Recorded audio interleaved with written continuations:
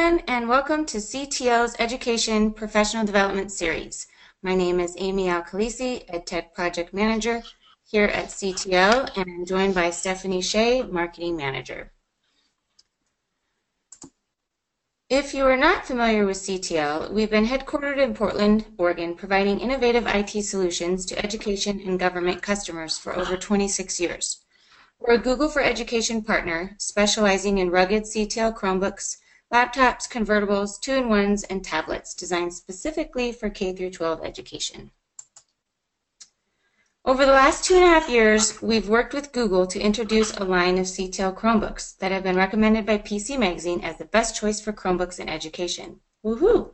As part of our commitment to education, CTL offers free professional development webinars on a variety of topics relevant to K-12 EdTech. Today's webinar is PocketLab, A Closer Look, Part 2, presented by Robbie Douthit, I believe that's how you pronounce it. Sorry, Robbie. Director of Curriculum and Community Engagement at PocketLab. This webinar is Part 2 in a series. If you missed Part 1, you can review the recording on our NR21 website.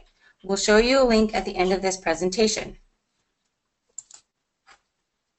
Before we get started, I'd like to review the attendee interface so you know how to participate in today's event.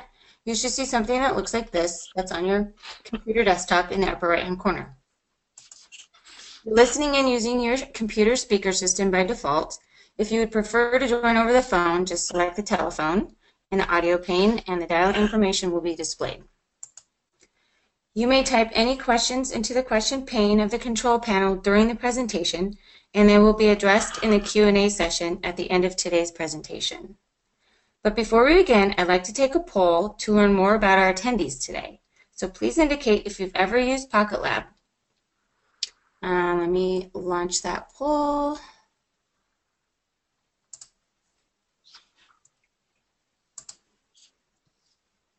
All right, I'll give you guys a couple seconds here.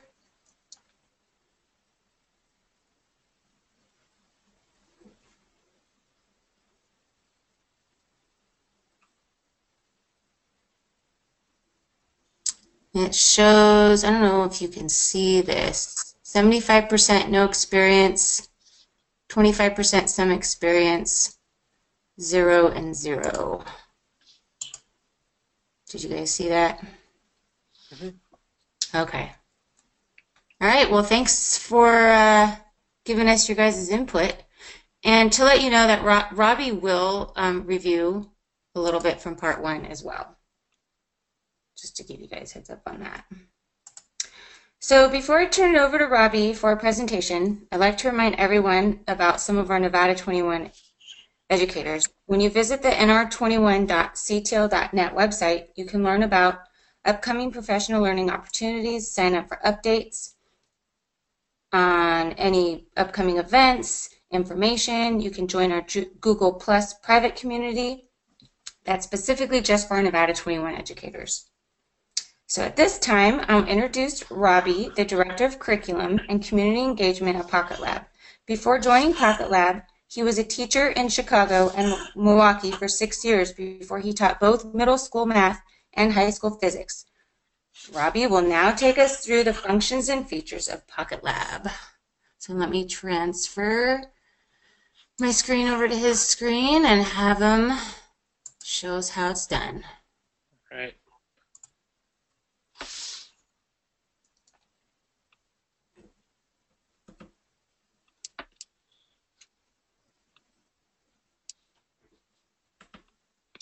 Okay, so thanks for the introduction. And again, my name is Robbie Douthit, and so this is Part 2.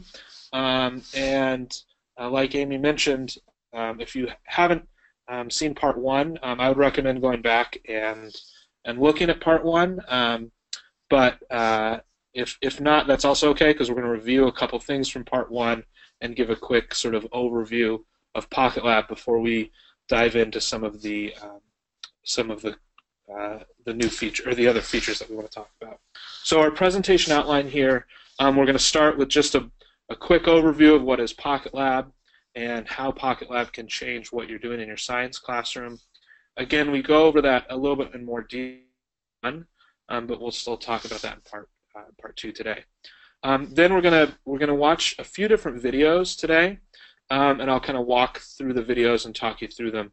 The first is how to connect the PocketLab to the Chromebook, and then use the accelerometer, which is a very common sensor that's used in PocketLab, and so I'll walk you through how to use that effectively. And then I'll show you some examples of activities and curriculum that we have that use the PocketLab's accelerometer. Then we're going to go through some advanced features of the PocketLab app and how to integrate PocketLab with Google Drive. And then we're going to, finally at the end, we're going to watch a video of an entire PocketLab investigation where you look at how air pressure and volume are related, which is one of the NGSS middle school physical science standards. And so I'll show you how to set that up, and then you'll be able to find that curriculum on our website for free and download it. And then at the end, we'll do some Q&A. Okay, so first, what is PocketLab? So PocketLab is a wireless sensor that's used for gathering data in the world around you. So you just connect it with one button, and then you can measure things like acceleration, air pressure, altitude, temperature, magnetic fields. The idea is that it's really simple to use and that it's wireless, so that students can do all kinds of interesting activities that maybe they haven't been able to try before. And so the PocketLab also then integrates with things like Google Drive so that students can collaborate and share their data with each other and work on experiments together. So our mission at PocketLab is that we believe anyone can be a scientist, and PocketLab enables students and educators to explore the world around them like never before possible. So everything that we do at PocketLab, we want to enable you as the teacher and the student to get students to really explore the world and really believe in themselves as a scientist. So how is this possible, and how is PocketLab used in the classroom? So imagine you're a student and you're in maybe a high school physics classroom, and I'm the teacher, and today I'm going to teach you about the angular velocity of rigid bodies. And although I can't see your hands, if I said raise your hand if you think this sounds exciting, I'm sure none of you would have put your hand up because it looks boring and it sounds boring. And this is traditionally how a lot of physics is taught, and a lot of science is taught. It's here's a bunch of diagrams that look really complex, put them on a board or look at them in a textbook and try to figure out how to do that. And we all know that that's not, that is one way students can learn, but it's not. There are a lot of different ways that students learn, and that's not a very hands-on way. But if I were to say that angular velocity of rigid bodies is really just a fancy way of saying spinning, and we talked about gymnastics and how gymnasts flip and tumble, and how that's related to angular velocity, that may be a more interesting way to approach it. And if we have PocketLab, in just about 1 minute, we can do something like we did here with our friend Cindy, who's a gymnast, and she just taped the PocketLab to her waist, and then in about just 1 minute, we set up an experiment where she's doing flips and tumbles, and we're measuring her rate of rotation and doing experiments with that. And so this is actually me in a classroom where I'm having students make hypotheses about how they spin in different directions, and then their students are working together to test those hypotheses with data. You can do experiments on magnetic fields. You can put PocketLab inside a soccer ball, kick it around the soccer field and do experiments with that. Experiments on force, projectile motion where you're launched in the air, and do different experiments with that. So the idea is that PocketLab is easy to use and it's wireless so that you can do all kinds of unique and interesting experiments and explorations with students. So how exactly does PocketLab work? and what's the setup. The PocketLab sensor itself has actually 5 sensors, and those measure all the different measurements that you have in the PocketLab app come from those sensors. And then you can connect PocketLab to your Chromebook. You can also connect it to, if you have an iPhone or iPad at home, if you want to take the PocketLab home and connect there. It connects to Android, Mac, and Windows 10. So if you want to take your PocketLab outside of the classroom and do experiments, you can as well. So all of the apps, PocketLab apps, are free to download. You just search for them in the App Store for your device. And then the data can integrate with things like Google Drive, Scratch, just some different software that you can then use to do more in-depth analysis of the data that you collect. So at PocketLab, we have over 6,000 PocketLabs are out there. We have users from all over the world, 43 different countries, schools all over the country, and they're constantly coming up with new ideas and new ways to explore with PocketLab. They're sending us their ideas, their experiments, and so we're posting them on social media, but also on our website, and you can find a lot of ideas that come from teachers like yourselves. They post their lesson plans online. We have curriculum that you can download, so you can find all that on our website, which we'll go over at the end. And so just some examples of some hands-on activities that you can do with PocketLab. Here I'm launching a rocket in the upper right corner and getting launch acceleration, and in the bottom we're doing some cool experiments with rotation and friction. In the middle there's some kids that are doing some sports science with PocketLab. I've attached PocketLab to a pendulum there. And then the bottom one with the ceiling fan, that's one where a user was just curious about what it would look like to attach PocketLab, and so they just attached PocketLab to the fan and collected a lot of data just because it was something simple that they wanted to explore. So that's kind of just a brief overview of what PocketLab is and what are the different things that you can do with it in your science classroom. And now I'm going to show you just how to connect with PocketLab and use the accelerometer, so one of the basic sensors. A couple important things to note here is that the white side of the PocketLab is actually the front of the PocketLab, and that this in the middle is our PocketLab logo, which also shows how to orient the sensors in the PocketLab. So we have an x-axis that goes along the PocketLab, a y-axis that goes up and down, and then the z-axis goes through the PocketLab like that. And then the orange side of the PocketLab is actually the back, and that's where if you want to remove the back plate and replace the battery, you can do that there. Okay, so I went over this in more detail in part 1, but I'll just briefly talk about it. So to get started with PocketLab, you'll need to download the app if it's not already on your Chromebook. You do that by just simply searching for the PocketLab in the Chrome store. And then you want to make sure that your Bluetooth is on, and that's enabled. So you can do that in the lower right-hand corner of the Chromebook. And then finally, you just open the PocketLab app, and then you'll press the button on the top of the PocketLab, bring it close, and it will connect. So I'll show that in the video. So how to connect PocketLab and use PocketLab's acceleration graph. So here's the video.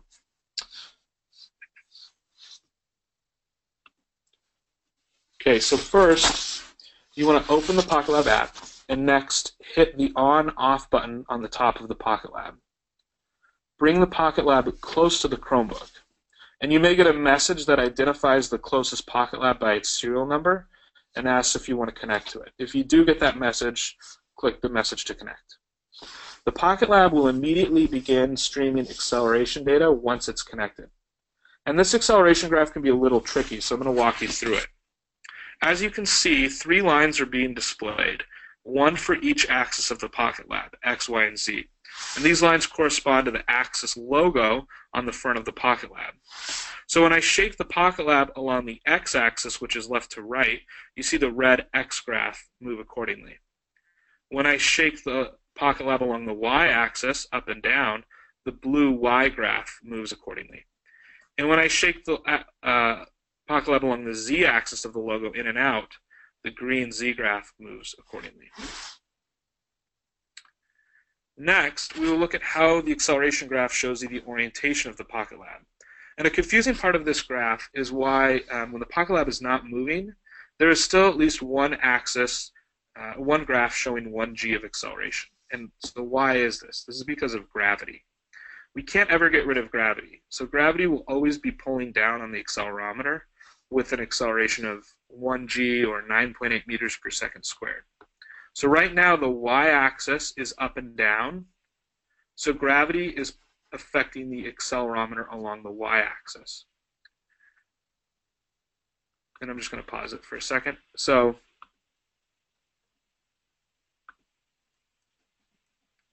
I'm just going to go back 1 second to show you again.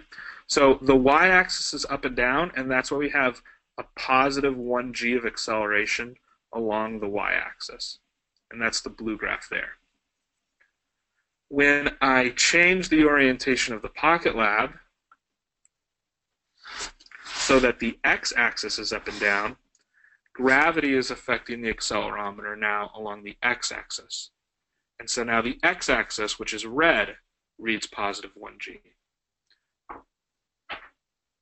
Now watch what happens when I flip the PocketLab over. So the x-axis is still up and down, but it is now upside down with the x-axis on the logo facing down. There's still 1g of acceleration from gravity, but this time it's reading negative 1g because the x-axis is pointing down. So again, when I orient the PocketLab, so the y-axis along the same vector as gravity, up and down, the y graph shows 1g of acceleration. When I flip it over, the y-axis on the logo is facing down, so we see negative 1g of acceleration. So what about z? Z goes through the PocketLab, and so when I flip the PocketLab so it's lying flat, the z-axis is up and down, so I get 1g along the z-axis, which is green. If I flip the PocketLab over so that the orange side is now facing up and the PocketLab is sort of upside down, then we get negative 1g of acceleration along the z-axis.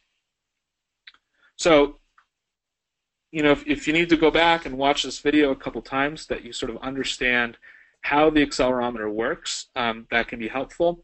The main thing that you want to do is make sure that you're always sort of looking when you're getting used to how the accelerometer works, that you're looking at the logo on the white side of the PocketLab, and that will show you which the axes of the accelerometer. So I recommend doing this with your students, having the students look at the logo, shake the PocketLab in different directions to see how that relates to the graphs that they're seeing, and then have them change the orientation of the PocketLab like I did so that they can see how that also affects the graph. And this can also be something cool to show them that this is actually, there's an accelerometer in your cell phones, and that's exactly how your cell phone can figure out like how your cell phone flips the screen depending on how you're holding it.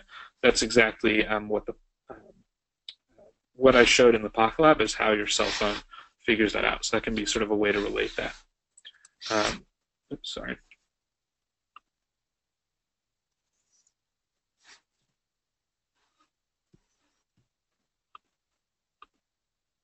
Okay, so an activity that you can do with the accelerometer can be found on our website, which I'll show you here.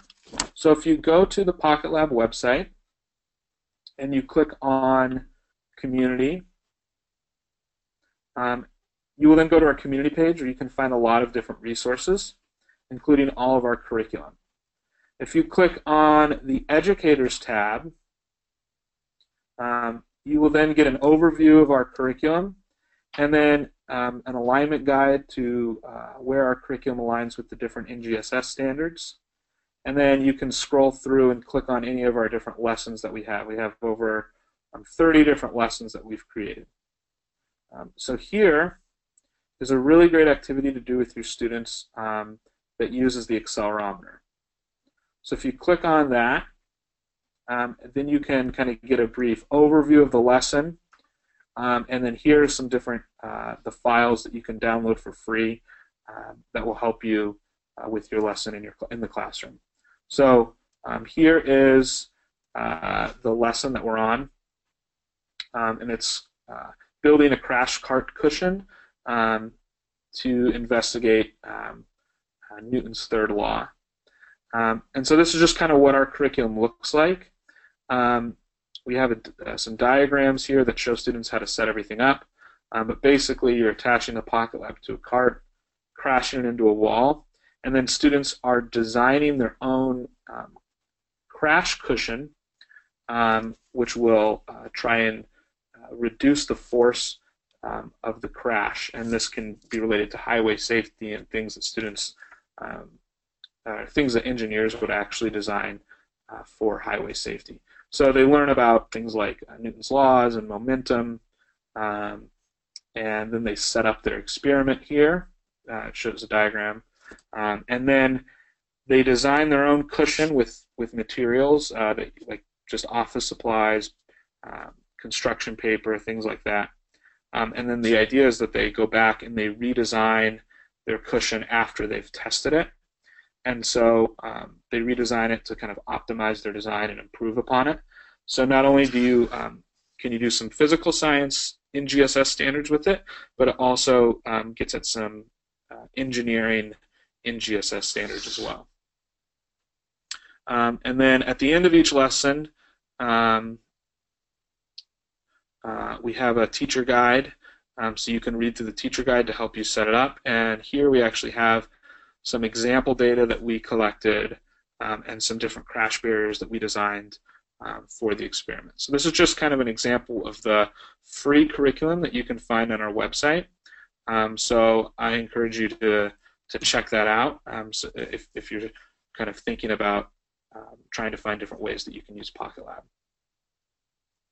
So that's just one way that you can use the accelerometer in PocketLab.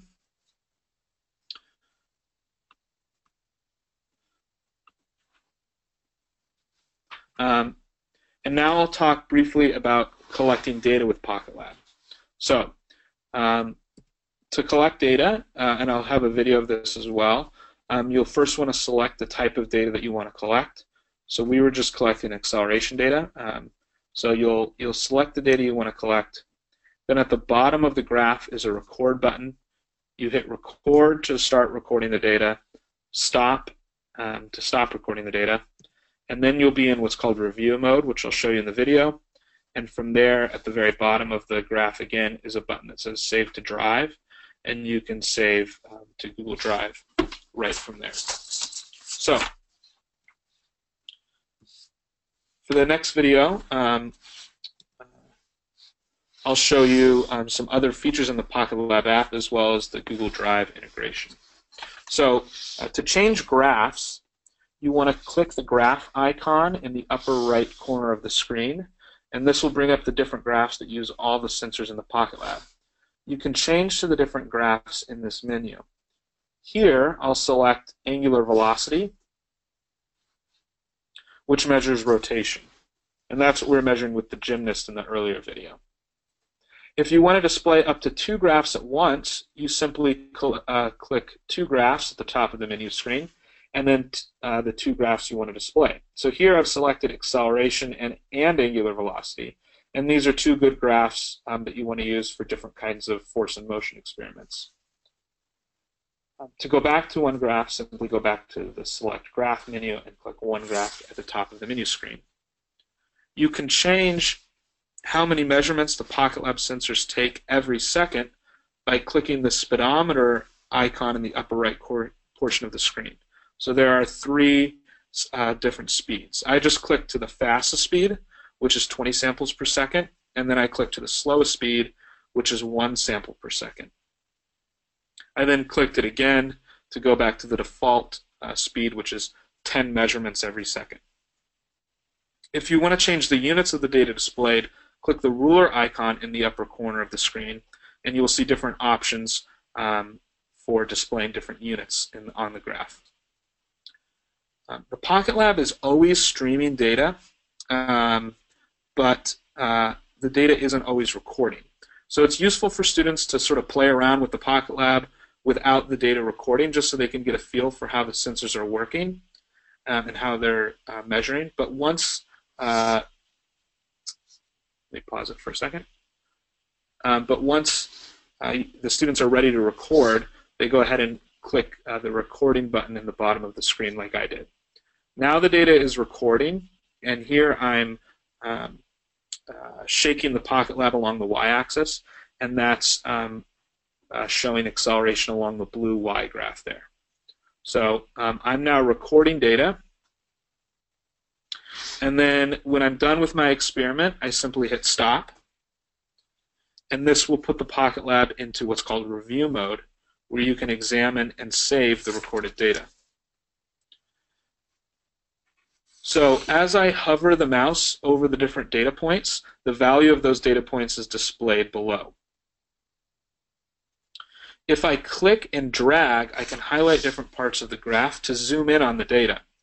To zoom back out, you simply just double-click anywhere on the graph, and you'll look at the entire graph again.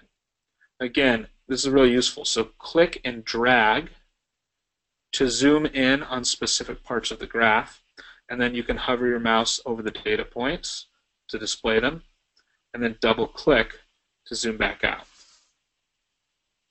To save the data, click Save to Drive. This will seamlessly transfer the data to a spreadsheet in your Google Drive account. I got ahead of myself, actually. So first, you can actually replay the data stream by hitting play, and you can just watch it over again. So that's what I just showed there. So what you can do then to save your data is click Save to Drive, and it will automatically send the data to your Google Drive account. So the data file should be the most recent upload.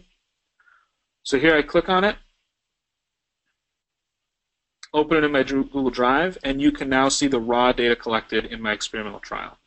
On the left, we have the time data, and then in the next column, we have the x-axis acceleration data, the y-axis acceleration data, and then finally the z-axis acceleration data. And students can do a lot with this raw data. However, you may notice that there's no graph of the data automatically generated. So you have to do that manually. That's pretty simple. So if you want to create a graph that looks like the graph in the PocketLab app, simply highlight all of the data.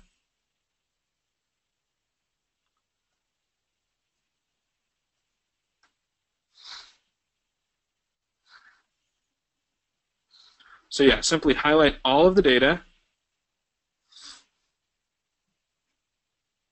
and then click Insert Chart.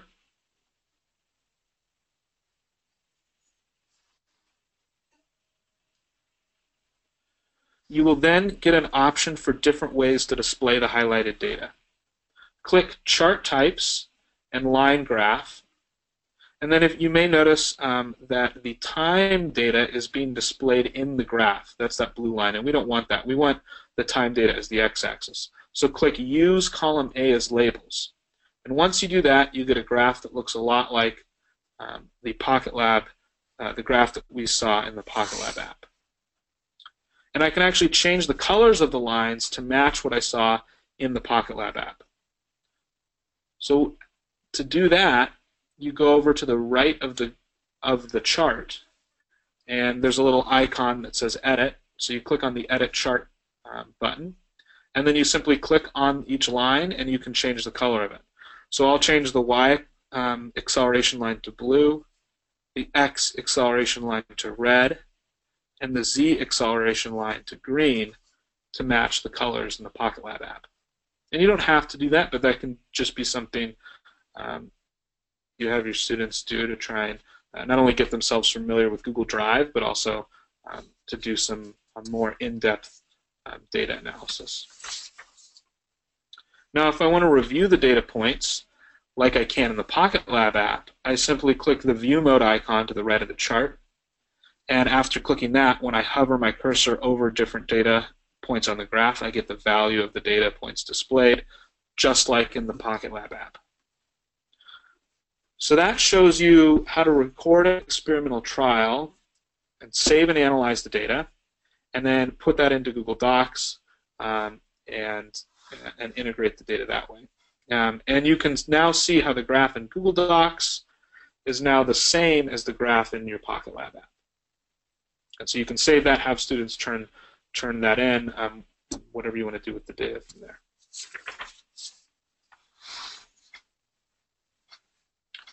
Okay. So next, I'm going to talk about an experiment. I'm going to sort of walk you through an entire experiment that you can do with PocketLab, a very simple one that hits some NGSS standards and that can be found on our PocketLab website. And so this is called pressure and volume with a syringe, and I'll show you a couple different ways to set it up. You don't actually, you can do it a few different ways. So I'll show you it with the syringe and with also an Erlenmeyer flask. So in this experiment, if you look at the objectives at the bottom, it says in this experiment, students will determine the relationship between air pressure and volume using a syringe, and 2, explore what is happening to the air molecules when there is greater or less air pressure. There's also an extension that they can do where they think about how temperature is related to pressure, and again, these are all important parts of some NGSS physical science standards. So I'll go ahead and walk you through this video.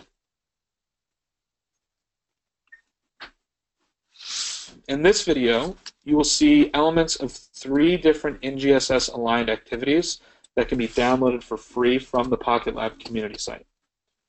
The main activity that this follows is the pressure and volume with a syringe, which explores Boyle's law and the ideal gas law. It will also be showing elements of measuring weight using PocketLab, which is a problem-solving activity involving air pressure that pushes students to think creatively, and a similar activity using ratios and proportions with PocketLab, which is sort of a math skills activity that you can do. This will most closely follow the pressure and volume with syringe. In this activity, we will use our PocketLab and a syringe and a flask with tubing. If the syringe is large enough for the PocketLab to fit inside, you can simply do this activity without the flask and tubing, just the syringe. Put the PocketLab inside the syringe, and then you can seal the end of the syringe with your finger. And now you can change the volume of air inside the syringe just with the plunger. So you can do that in sort of a really quick way. But if your syringe doesn't fit the PocketLab, then you can use the flask and tubing. So if using the flask and tubing, you will need a tightly fitting rubber stopper with a hole to fit the tube. And the other end of the tube will fit over the syringe. In this setup, the PocketLab is sealed inside the flask, and the flask is connected to the syringe with the tube. And then we'll also use a plastic bag for this experiment. So so to start the lab, open up the PocketLab app and connect the PocketLab, and then you'll select the pressure graph. Start with just sort of an exploration with the students to kind of get them thinking about air pressure, and for that you'll just need a Ziploc bag. So change the graph to the pressure graph.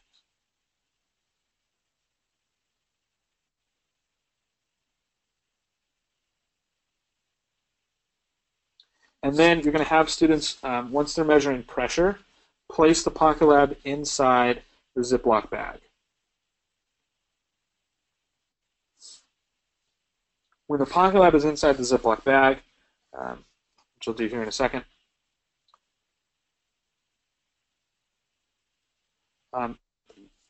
have them seal it up most of the way and then maybe blow air into it. But we want to make sure that you get some air trapped inside the bag with the PocketLab. Now, what you want to do is encourage students to explore the pressure graph as they manipulate the plastic bag. So as they squeeze the bag, they will feel the pressure in the bag increase as the air pushes back harder on the surface of the bag. They will then see a corresponding change in the graph. This is a great way to get students thinking and talking about the definition of air pressure and how it may change as the volume in the bag changes. So it's a really cool, kind of easy activity. We will now record changes in air pressure when volume changes in a much more controlled setup. And this is where they'll really collect the data. So if using just the syringe, just like I showed earlier, you place the PocketLab in the syringe and then use the plunger to change the volume of air while recording the air pressure. So you can see how I sort of do that here. But we'll show the procedure in more detail with the setup with the flask. I just want to show you how to do that if you were just using the syringe. If using the flask, seal the PocketLab in the flask with the syringe connected. The flask and tube is approximately 500 milliliters, and we will start the syringe at the 140 milliliter mark. So therefore, we have a total of about 600 milliliters in the entire setup.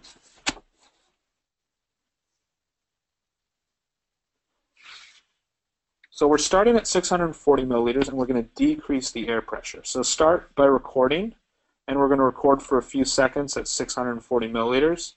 Then decrease the volume by 20 milliliters to 620 milliliters, and then do that again to 600 milliliters, and observe how the graph is changing. Finally, do it to 500 milliliters. And you'll notice at some point, the rubber stopper will pop off from the air pressure. So have students, note that and that observation, and they can discuss it in their conclusion. So you stop recording the data, and now in the review mode, I can clearly see how the pressure changed at different volumes. I can replay the experimental trial by hitting the play button at the bottom of the graph.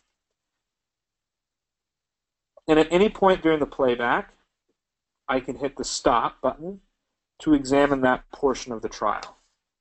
So that's just from 640 milliliters to 620 milliliters is that little portion of the graph, and I can kind of examine that more closely. And here I can see that it changed from about 1,007 millibars of pressure to 1,040 millibars of pressure when the volume decreased by 20 milliliters. So those are some things that students can be recording in their notebook as they're writing this down.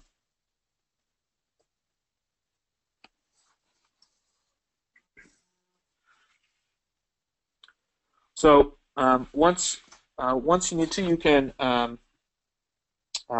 ahead and save to Google Drive.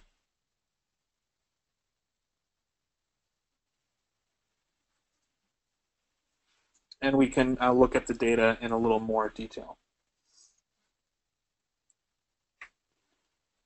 So you click Save to Drive.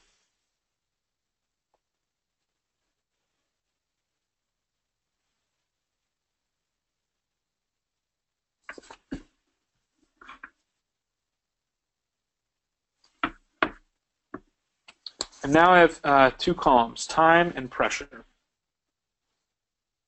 So I first want to replicate the pressure versus time graph that we had in the PocketLab app. So again, this is pretty simple. You just highlight all of the data, and then you click Insert Chart.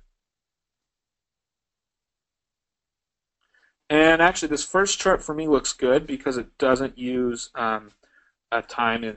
It shows time along the x-axis. So you can see that at the bottom, the time is displayed as the x-axis, not in the graph itself, and pressure is in the graph. But if for some reason you don't have that, make sure you have the Use column A as labels, and that will make sure that only pressure is displayed as a graph.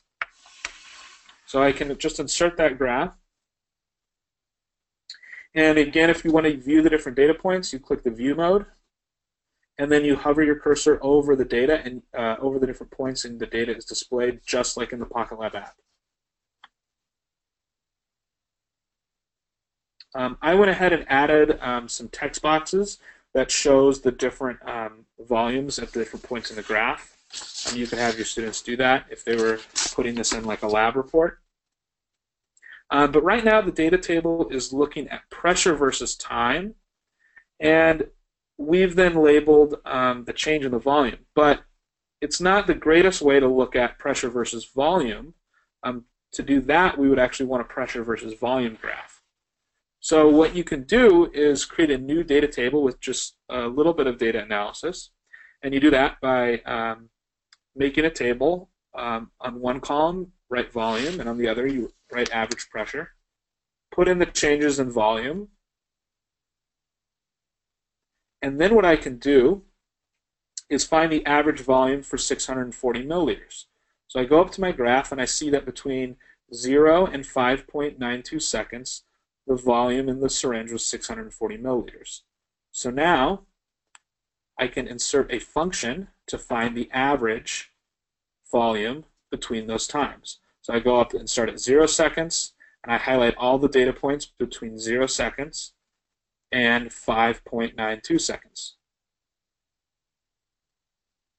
And then Google Docs will automatically find the average for me. I do the same thing for 620 milliliters. Between 7.81 seconds and 10.82 seconds, the volume was at 620 milliliters. So I insert an average function, and I highlight the data between 7.81 and 10.82 seconds. And then I get the average for that.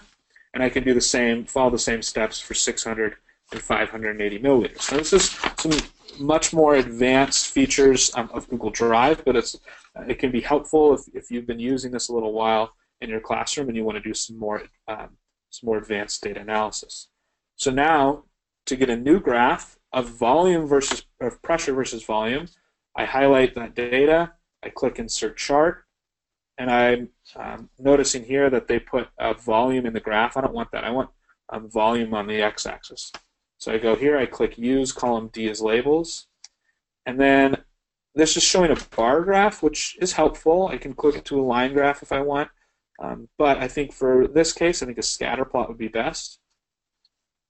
I put in the scatter plot,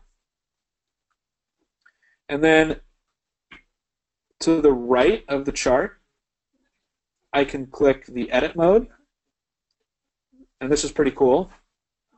I can click on the data points, and I can actually insert a line of best fit.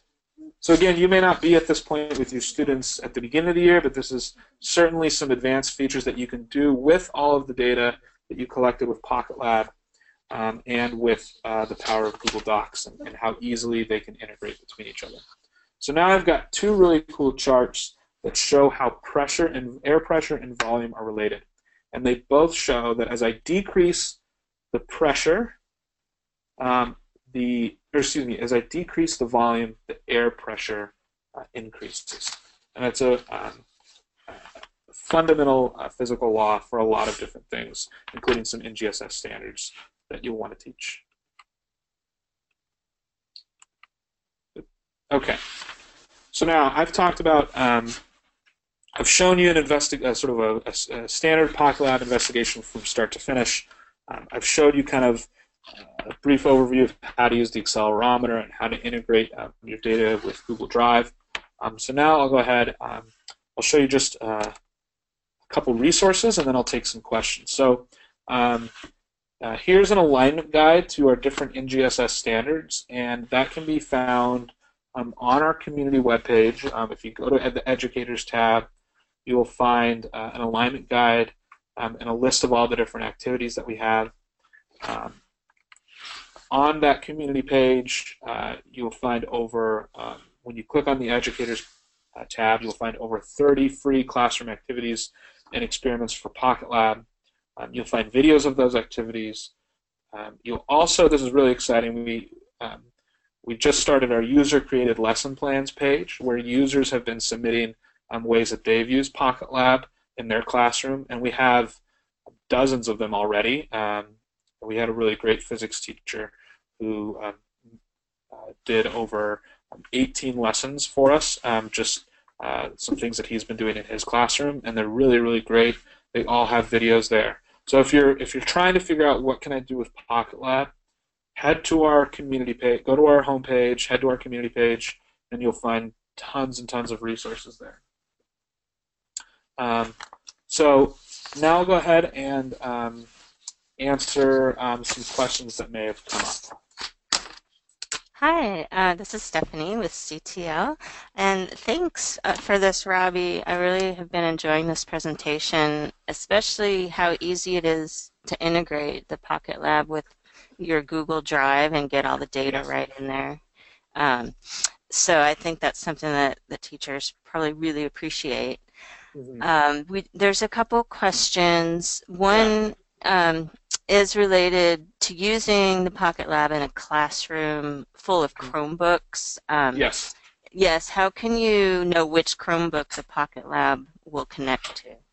Yes, it's a really good question. So there's a couple things that you can do. So if you've noticed, if you tried to use Pocket Lab with a lot of or a lot of Pocket Labs at once with a lot of Chromebooks, like in a classroom setting, you may notice that the Pocket Lab will, or the Chromebook app will sort of see all of the different Pocket Labs in the classroom. So how do you figure out which Pocket Lab to connect to, I guess? And so in the app, there's been an update to the app over the summer. So if you were maybe using the app before the summer, you can go back and maybe update it.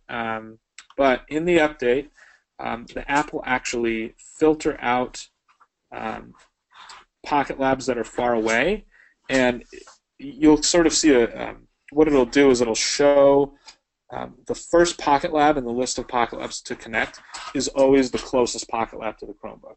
So basically what you want to do is have students turn the Pocket Lab on and put the Pocket Lab right up against the Chromebook that they want to connect to, and then that'll be the Pocket Lab that connects automatically. So the app itself will like rank the Pocket Labs based on how far away they are from the Chromebook. So we've done that. We've set that up with you guys in mind, with teachers in mind, trying to connect a lot of Pocket Labs at once. So the app will order them based on proximity. Well, that's smart. That kind of makes sense since it's a scientific sensor. Yeah. That's very Yeah. cool. We have some Uh, smart engineers over here. yeah, I think yeah, we're getting a lot of positive feedback, even in not in the form of questions, but just a teacher saying, "I wish I had these last year to teach gas laws to students in my Yeah. chemistry class." Yeah. Uh, Yeah. Yeah. so, but now, yeah, it should be set up for this year. And then, since you are using the Pocket Lab and some different experiments, what about Mhm. putting it in water? Is that possible? Yes, good question. Unfortunately, Pocket Lab is not waterproof, and so you can't submerge it in water. And one of the main questions we get about this is whether Pocket Lab, because it is a temperature sensor, oftentimes people want to stick it in a solution, like in a chemistry experiment, but that's not really what the temperature sensor is built for. The temperature sensor is more for ambient temperature, so if you're doing like weather experiments or you're getting room temperature, but it doesn't. It's not good for measuring the temperature of a liquid.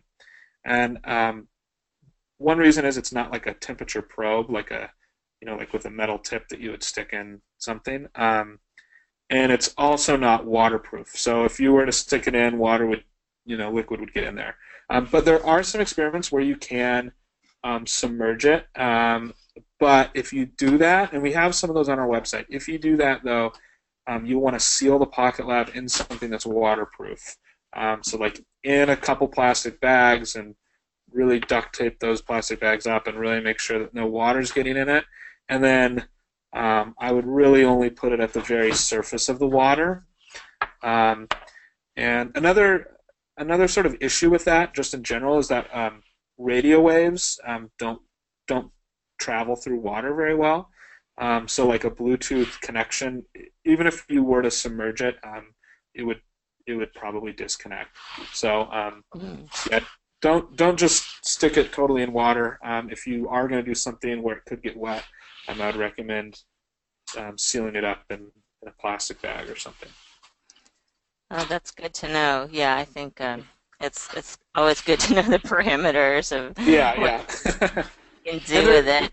Yeah. And on the on and off button, you'll see a little hole, like the on and off button, like you can actually almost see inside the PocketLab where the on switch is, and so water would get into that area and get into the circuit board.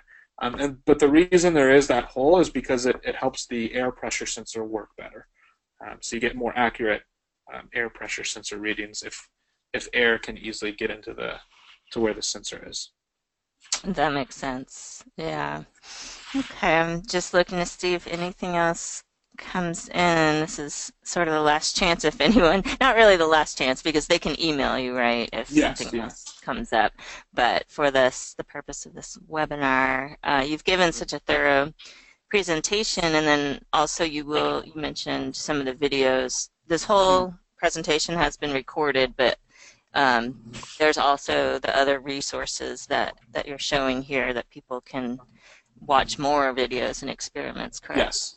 Yes, and the videos that I showed, I sort of did a live voiceover for the webinar as I went through those videos. But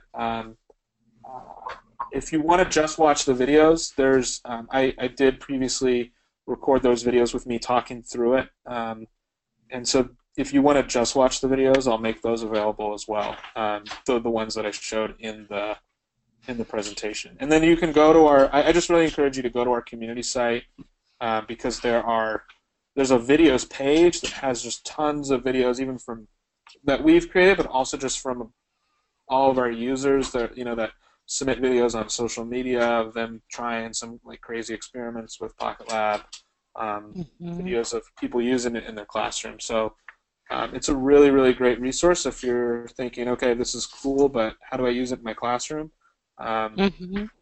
you can find our curriculum, but if you want to just get some cool ideas, like search through the videos page, and there's a lot of great stuff there. And if you do something cool in your classroom and you want to, if you take a video and tweet it to us or send it to us on social media, we'll retweet it, we'll post it on our site.